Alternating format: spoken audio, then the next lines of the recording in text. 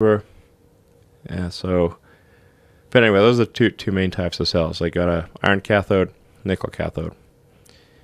And then some of the nickel cathodes have some amount of cobalt to stabilize nickel.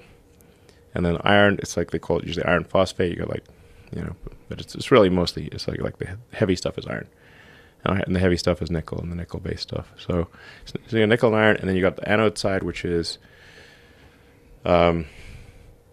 basically a carbon lattice with a little bit of silicon sometimes.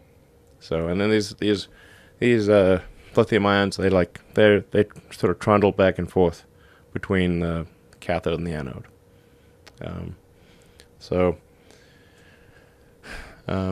I mean, just read if you read the Wikipedia article on lithium ion, it's quite good. Anyway, so the